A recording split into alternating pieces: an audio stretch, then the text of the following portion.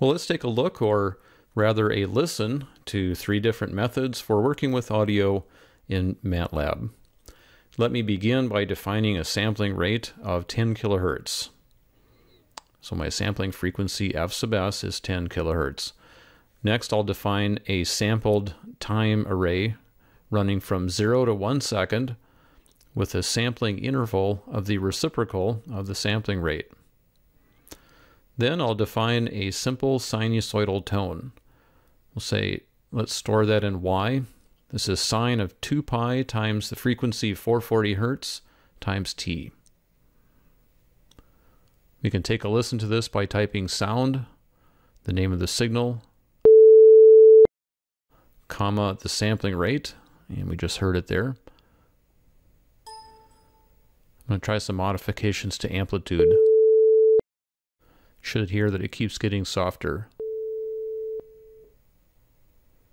All right, let's try getting back to unit amplitude. Now take a listen. That harsh sound is evidence of clipping. Anytime it goes above plus minus 1, we hear clipping. Now I'm using the modified version of sound called sound with scaling. And take one more amplitude. Sound with scaling normalizes all of the audio range to the plus minus 1 range before playing it out. And so you never have problems with clipping, but you also cannot hear any variations in the overall amplitude.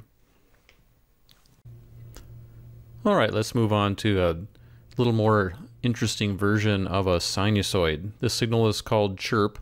It's based on our sampled time vector. It's going to start from 110 hertz, go for 10 seconds, and end up at 6 times 110 hertz. Let's take a listen. Oops, that only went for 1 second. I need to go back and change my time vector to go out to 10 seconds. All right, let's recall the commands. Try again.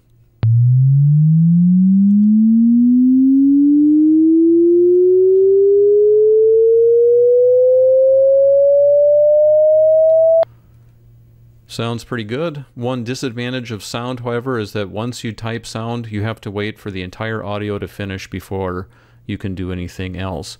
Let me show you an alternative that's a little more flexible. This is based on the function audioplayer. I say audioplayer, my signal name, comma, the sampling rate, and then assign that to an object called P. We see that the variable, an object in this case, looks a little bit different up in the workspace viewer. Let's go ahead and type the object name by itself, and this reveals all of the properties associated with this audio player object. For example, sample rate, bits per second, number of channels, would indicate 2 if you had stereo, total number of samples in the audio, and so on. Lots of different properties. You can access any desired property from the command line using the period notation. So I say the object name, period, and then total samples as an example, and we see the value 100,001. And that matches what we saw earlier. All right, let's play some audio from this object. We say play.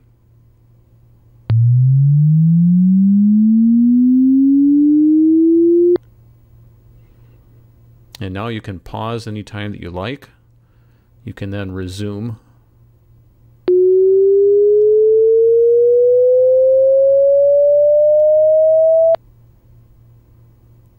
And when you do a stop, that brings you back to the beginning.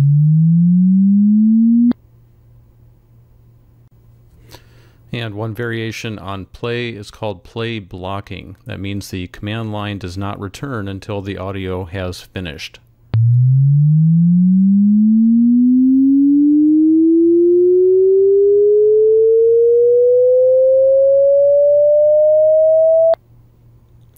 And sometimes that can be helpful to prevent further execution of commands until the audio has completely finished. You can find out more information by typing help win and then play. In particular, I'll draw your attention to this example. It shows you how you can start and stop for a defined range of time.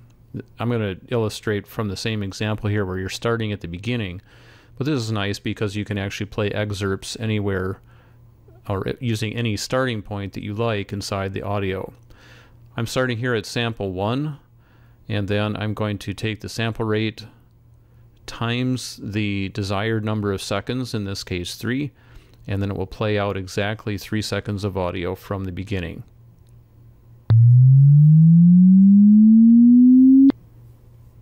All right, now you know how to play sound in MATLAB.